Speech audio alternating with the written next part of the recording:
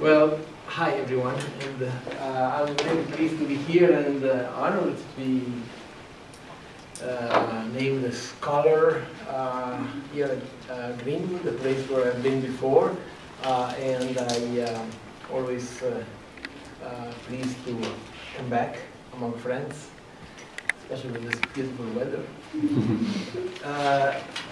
Today's lecture has to do with the CFC syndrome and allied disorders, and it is to some extent autobiographical, so please bear with me if for a number of personal footnotes along the story that I'm going to tell. Which covers a span of 30 years now, from 1968 until today. And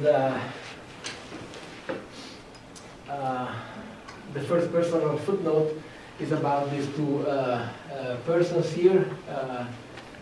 Dr. John Opitz, whom all of you know, is one of the founding fathers of medical genetics in North America, and Dr.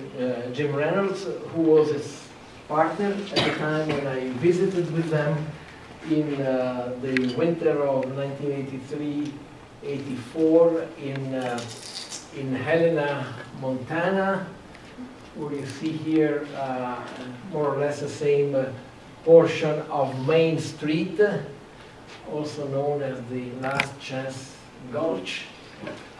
And that was a very cold winter when I was there, and we had to be inside, and there was nothing much to do except writing papers, which I did, which we did together. And the one I'm referring to today is this one, this paper that was published in 1986 on the American Journal of Medical Genetics, New Multiple Congenital Anomalies, Mental Retardation Syndrome with Cardiofacial Cutaneous Involvement, the CFC syndrome. It took a long time to publish this paper. John was at the time the editor of the American Journal of Medical Genetics, so because of conflict of interest, John Kerry acted as editor for this paper, sent it out for review, and the reviewers gave us a very tough time for one main reason, that we were not really describing a new syndrome, but we were sort of rediscovering the Noonan syndrome, and this will be clear why it is during the course of this talk. But on retrospect, this is in fact the first description of the CFC syndrome. Even though in the same year, Baratzer and Patton published the same condition, except that they didn't give it a new name. They didn't identify it as a new syndrome, but rather a Noonan-like short stature syndrome with sparse hair. And so this is probably why the primeval paper on CFC, which is usually quoted, is the previous one and not this one. In the retrospect, when we went back and looked at some older literature, it appeared that probably CFC syndrome has also been described by Navaratnam and Hodgson in 1973, and again by Cantu and al. In 1982. These are 6 of the 8 patients that we published in 1986, and to be honest, I don't know whether any of these were eventually tested for the genes that were later discovered for CFC syndrome, except this one, Jamie Phillips, who is a BRAF positive, and whom I have seen again a few years ago at the age of about 40, doing relatively well in a family home.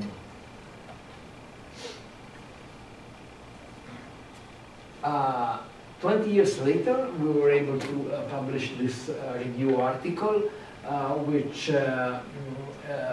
placed the CFC syndrome within this family of other conditions, including the Noonan syndrome and the Costello syndrome, all of them having as a common denominator they're belonging to the same signaling pathway, that of the so-called RAS-ERK pathway, that we'll deal with in a little more detail shortly. 2 years later, Kate Rowan coined the term rasopathy to, in fact, include the syndrome I have just mentioned, and in fact, more than those, there is now a relatively long list of conditions that fall within this category and that are a number of things in common, like a peculiar face, cardiac defects, growth failure, ectodermal anomalies, musculoskeletal anomalies, intellectual disability, and autosomal dominant inheritance. All of those under the same heading of rasopathies. In fact, as I was saying, the list is relatively long, including the ones we have already mentioned, Noonan, Costello, and CFC, but also the Noonan multiple lentiginous syndrome, once called the Leopard syndrome, which basically differs from Noonan because of the lentiginous and because of deafness. These are the two main things that distinguish Noonan and Noonan multiple lentiginous. Then we have a Noonan-like with anagen hair, which is this thin neonatal hair that should eventually disappear but stay on in these cases. A Noonan-like with or without juvenile myelomonocytic leukemia. And then two conditions that are called rasopathies because also belong to the same, in a way, are inscribed into the same RAS-ERK pathway, but in fact are clinically distinct from the others, neurofibromatosis 1 and Legius syndrome, which is a neurofibromatosis type 1-like condition. If we have several conditions, we have an even larger number of genes. Like for instance, for Noonan, 1, 2, 3, 4, 5, 6, 7, 8, 9 genes, and then more for Costello, for CFC, for the other ones we have mentioned. And there are two things to be pointed out here. One is that obviously the same condition can be caused by different genes. And two, that the same gene can cause different conditions, like for instance, BRAF being reported for Noonan, for Noonan multiple lentiginous, and of course for CFC, where is the major gene.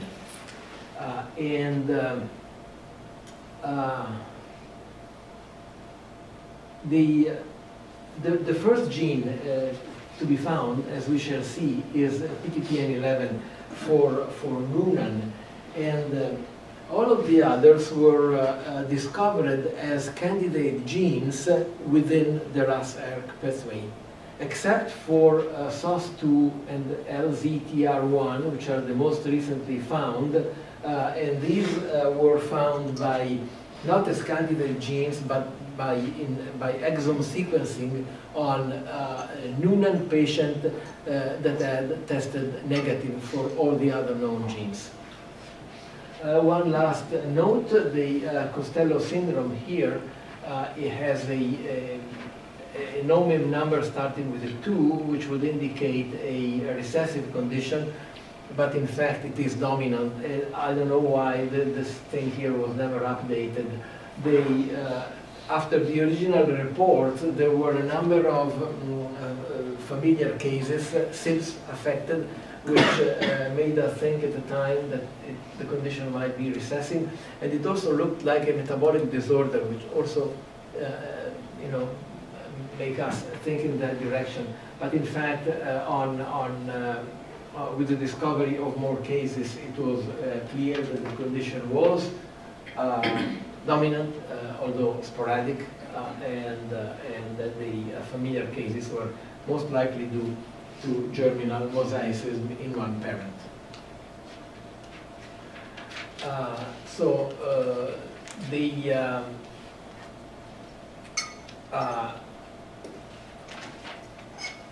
The genes that are shown,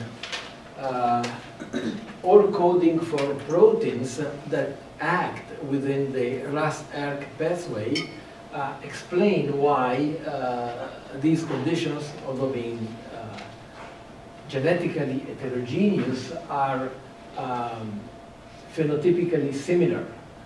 In fact, if you were to describe on paper one of these patients without seeing the face or without seeing the patient itself, himself or herself, it would be very difficult to decide whether you're describing, say, a CFC or a Noonan or even a Costello patient. They are similar, and obviously they are similar because all of the respective proteins act within the same pathway, which is the following: the RAS-ERK signaling pathway, which is very important for cell proliferation, cell differentiation, and cell death. The process starts with an interaction of any receptor at the cell surface with its ligand. This will set in motion the RAS-ERK pathway, which is then regulated by a number of other genes around here. Now this goes back to 2013, so it doesn't contain the last two genes that were included in the previous table, but it's updated enough to tell you Noonan syndrome has to do with SOS1, CRAF or RAF1, SHIP2, which is a product of PTPN11, again, NRAS, CFC, KRAS, BRAF, MAC1-2, Costello HRAS. And this is an important exception with respect to the others, because the HRAS is the only gene for Costello. The other syndromes may have multiple genes, but Costello has only HRAS, and this has important implications. Even a larger number of mutations. Here is a list of a recent list of mutation of just BRAF, and mostly causing CFC, but also in some cases causing Noonan or Leopard syndrome, or Noonan multiple indigenous syndrome. Now, for those who are familiar with the pathway and with its implication for cancer, the question is, why is it that cancer is not a common feature of RASopathies, with the exception of Costello, which has some cancer risk? But generally, cancer is an issue, but there are no data to indicate that there is a substantially increased risk of cancer in esophagus, again, with the exception of Costello. In spite of the fact that the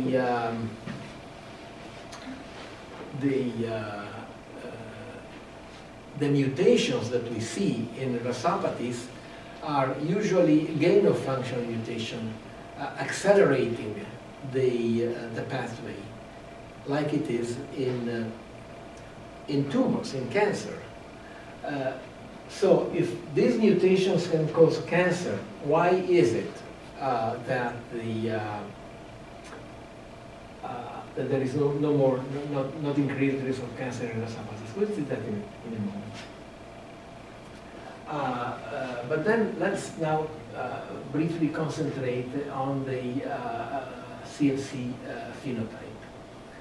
CFC is a multiple congenital anomaly intellectual disability syndrome with the CNS and development issues causing intellectual disability moderate to severe in essentially 100% of the cases. So all of the bona fide cases we know of CFC syndrome are sporadic cases because they cannot reproduce due to the intellectual disability.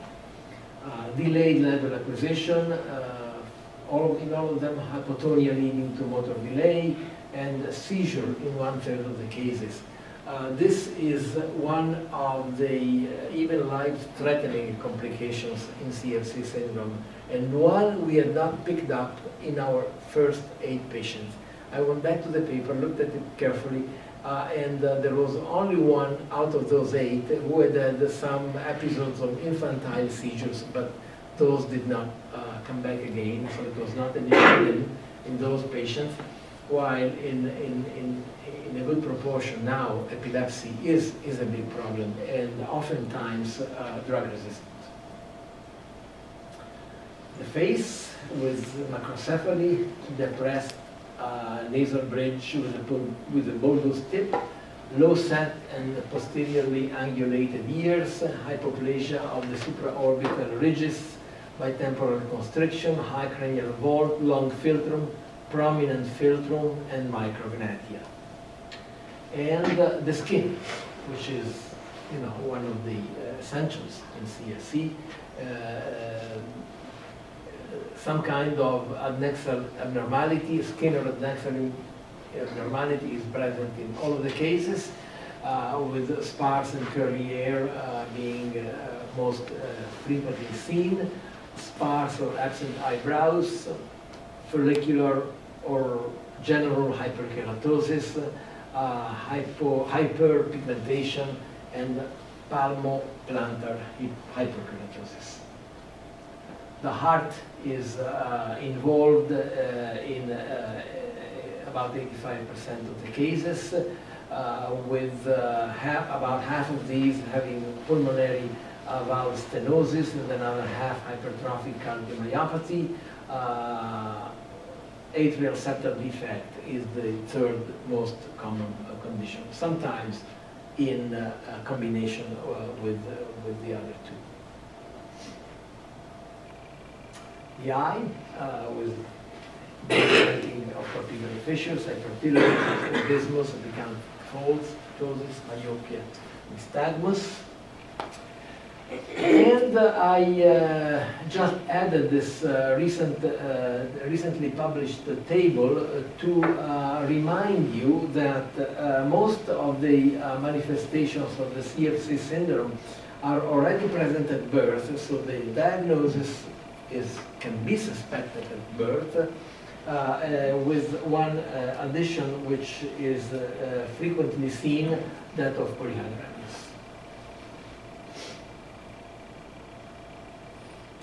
Now, back to the question whether we were describing a new syndrome or simply rediscovering the Noonan syndrome.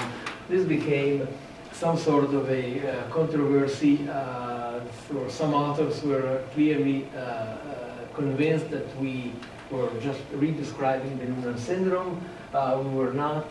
We tried to defend our position. for instance, showing that some manifestations are in fact almost exclusively present in CFC syndrome, like sparse thin curly hair, or hyperkeratosis, hyperkeratotic skin lesions, or very much more frequently than Noonan, the intellectual delay. While in some other manifestations, familial occurrence one, neck abnormalities, cubitus valgus, low posterior hairline were much more common in the Noonan syndrome.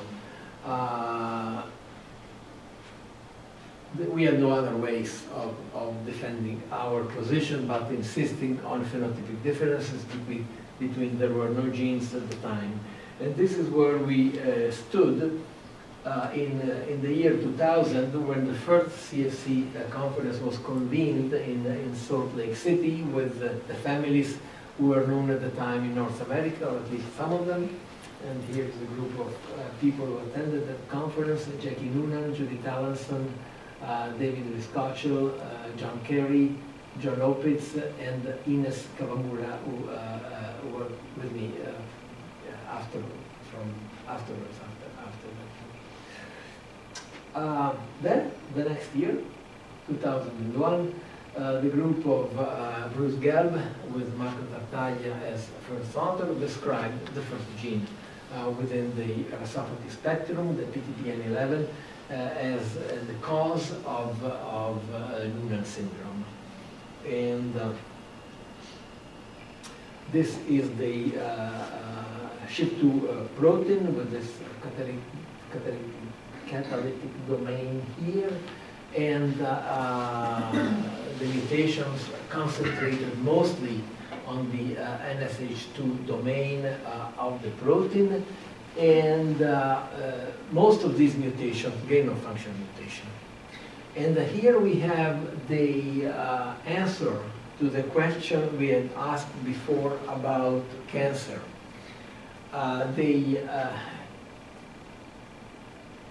All of these mutations down here are the ones that cause Noonan syndrome, or in fact, retrospectively, other conditions within the same spectrum. All of the mutations that you see up here on the upper part of the slide are mutations that cause cancer. And what is the difference? The difference is that these are evidently more potent than these and can only be tolerated as a somatic mutation. These probably occur also as germinal mutations, but in that case cause the early demise of the pregnancy. They are not compatible with the development of the pregnancy. These mutations here, which are evidently hypomorphic with respect to the cancer-causing mutations, are tolerated during development, and so the result is the condition that we see. Now let me point out one detail here. One of the cancers caused by the cancer-causing mutations of PTPN11 is the juvenile myelomonocytic leukemia, which is a severe form of leukemia leading to death almost inevitably. There is one mutation here, T73I, which has been found in cases where Noonan syndrome is associated with juvenile monomyelocytic leukemia. So this is probably a somewhat more penetrant mutation, but the fact is that this form of JMML is mild, and it cures itself spontaneously. So these children don't die of GMML, they come out of it, while it's as an adult or a juvenile tumor is lethal. Is it? All clear?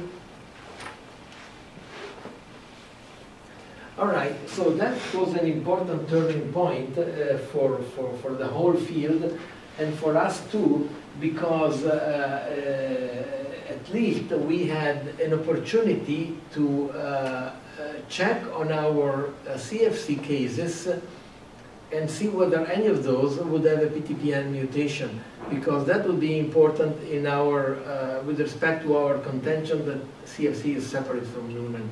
And that we did when Ines and John were in Rome in the year 2001. And Ines had a dozen or so cases from Brazil. She's a dermatologist from Brazil. And these cases were all screened for PTPN11 mutation. We didn't find any. So we came at least to the condition that these mutations are not responsible for CFC.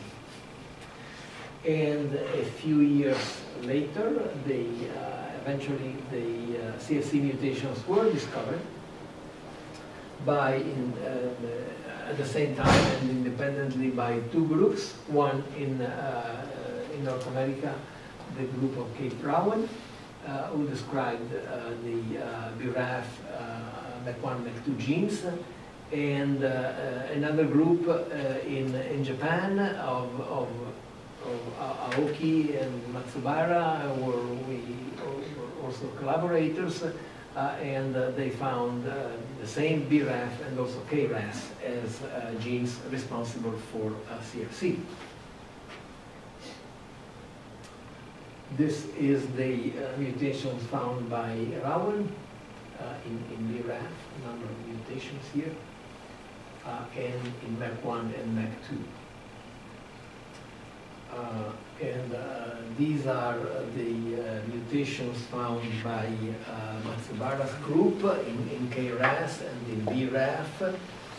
And again, you can see even from here, from the very first publication, the distinction between germline mutations identified in CFC syndrome and other mutations predicted to cause cancer, to be oncogenic, different from the ones who have been found on CFC.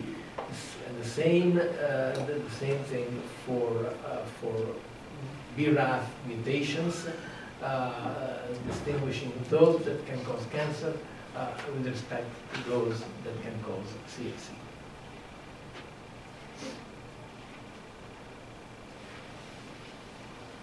Now, with all genes in hand, we can,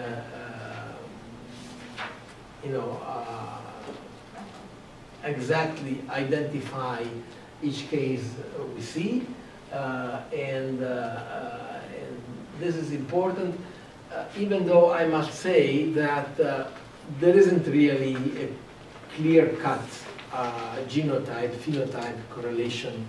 It doesn't really matter much whether the patient has BRAF, MEK1, MEK2 mutation. The only difference maybe it's that one can see is with KRAS. KRAS mutations tend to be more severe. And in fact, KRAS mutations sort of in a class on themselves. So this is one single patient from infancy to young adulthood with a BRAF missense mutation. And this is another guy with a MEK2 missense mutation.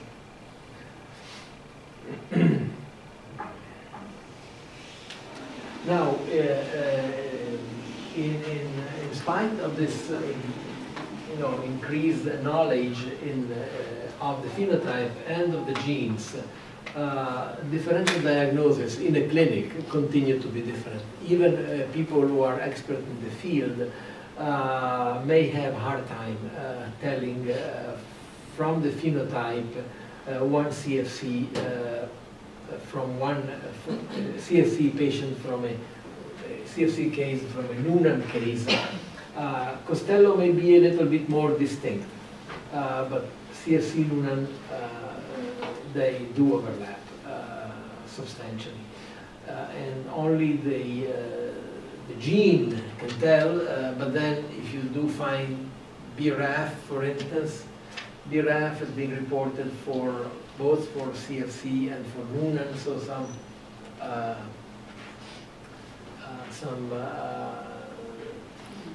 indetermination may remain there, except that it's not really very important from a practical point of view, because they are both due to somatic mutations, so the implications for the family in terms of recurrence are essentially identical.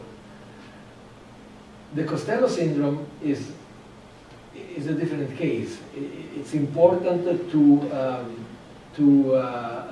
sort out the Costello syndrome cases because of what I said before, namely that there is a significantly increased risk of tumor, rhabdomyosarcoma, ganglioneuroblastoma, and even an adult tumor like bladder carcinoma have been reported in a number of instances for the G12A mutation and the HRAS gene.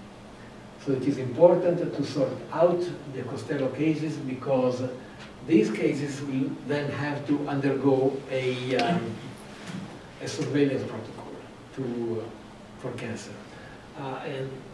Fortunately, in this case, the laboratory helps, because, like I said before, the Costello is exclusively caused by HRAS mutations. And speaking about the lab, nowadays we are very facilitated in our approach. There was a time when once you had a patient and didn't know exactly what it was, you may have to go through, probably several Sangers until you hit the right gene. Now with NGS we have the panels, and it's much easier and even less expensive at the end of the day. Now, what can be done? Ultimately, all of the efforts we do in clarifying the phenotype and the genotypes is for the purpose of benefiting the patients and their families. So what can we do practically when we have a case? There is no cure, as we'll see at the very end, but there are things that can be done. And these are nicely outlined in this pediatrics paper of a little over a year ago, where a group of us under the aegis of this CFC International, which is the family support group for CFC, convened in I think it was San Francisco in 2011 maybe, or 12, and this paper was drafted, which is composed basically of a number of tables where the main findings of CFC are listed. In this case, the hard findings, sorting out which ones are the most common, like pulmonary stenosis, hypertrophic cardiomyopathy, atrial septal defect, which ones may occur, be reported a number of times, and which ones are rare. So you know already how to orient yourself in this rather complex field. The same for gastrointestinal. Gastrointestinal is one major issue in CFC, with very severe feeding difficulties. The feeding difficulties may be very severe, with sac swallowing dysfunction, gastroesophageal reflux, constipation, we see patients that need a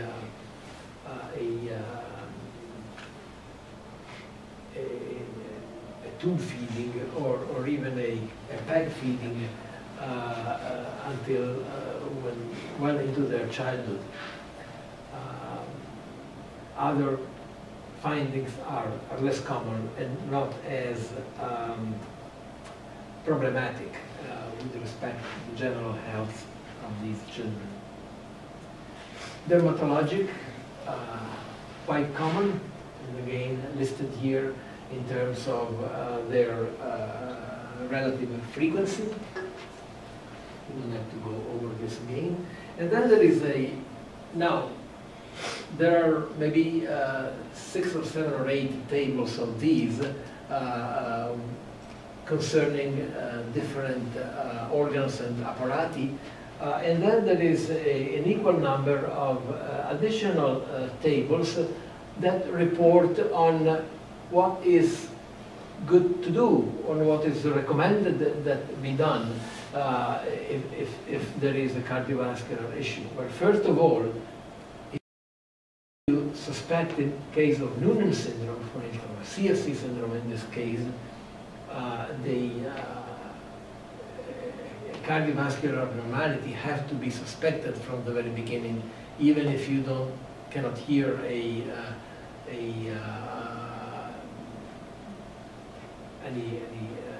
special tone abnormalities when on auscultation. Then you will have to go on and request an echocardiogram or electrocardiogram or a chest ray and refer to a cardiologist in any case. And then if something is found, like it is in 85% of the patients, whatever is found will have to be managed, either a wait and see or surgical correction, and all of this will have to go on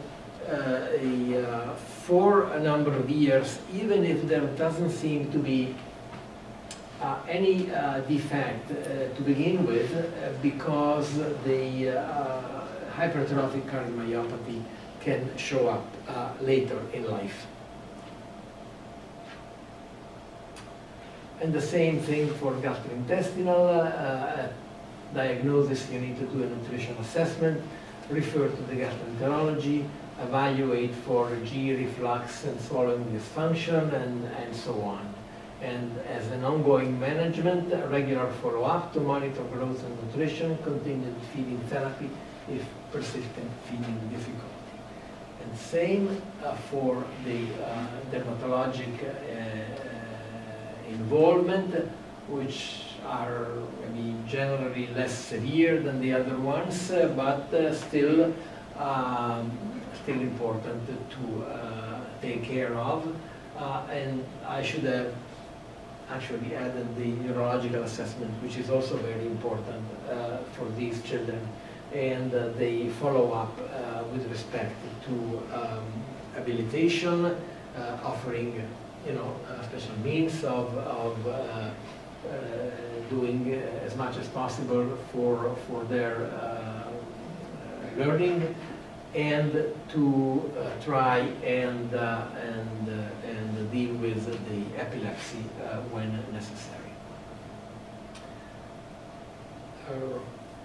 Coming to a close, just to remember or ask ourselves, what about cure? Is this at all possible? Well, theoretically, there is a way, because the RAS-ERK pathway is well known to the big pharma industry in terms of the interest they have in controlling the hyperactivity of this pathway for the control of cancer. And there are a number of compounds that have been tested and tried, and some are already in use. Now, with respect to taking this evidence and simply moving it into the treatment of CFC syndrome or other rasopathies, there are at least two important things that have to be said.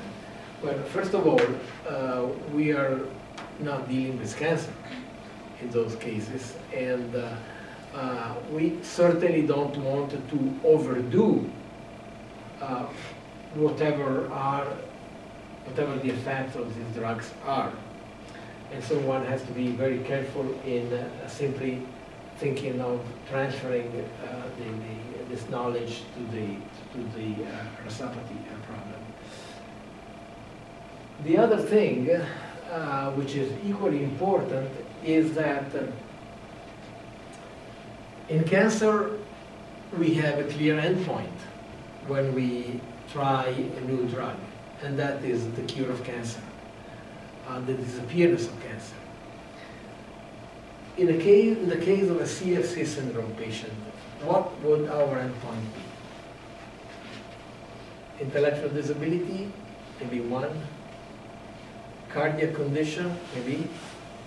Epilepsy, maybe.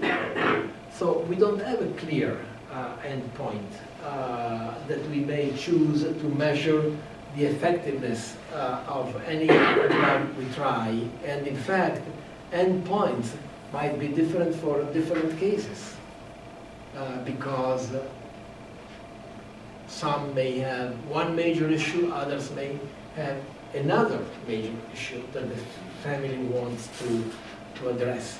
I have some experience with the Fragile X syndrome that I will describe in one of the following lectures, and there it's easier because the behavior or learning ability is the issue, and then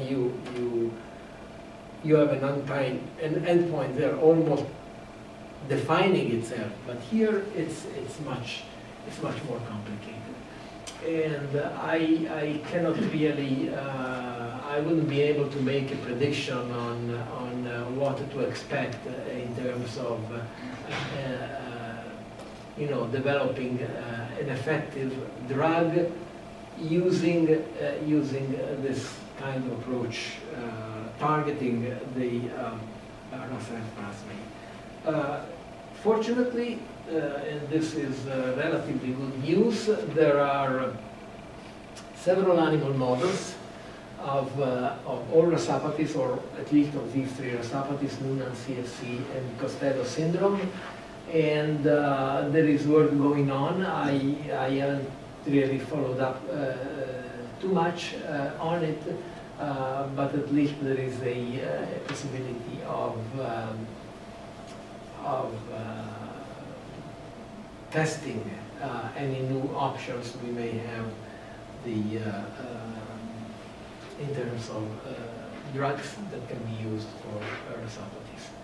And my final slide is about CFC International, which has been a driving force behind all of the discoveries that have been made over the last 15 years. It's really a very good group of families, CFC, which I know best, but then also Noonan and Costello, and they have pushed and they have provided even some financial resources, inducing a relatively large group of investigators to dedicate themselves to the field and to come up with some of the answers that were needed. That's it. Thank you. Do you have any questions?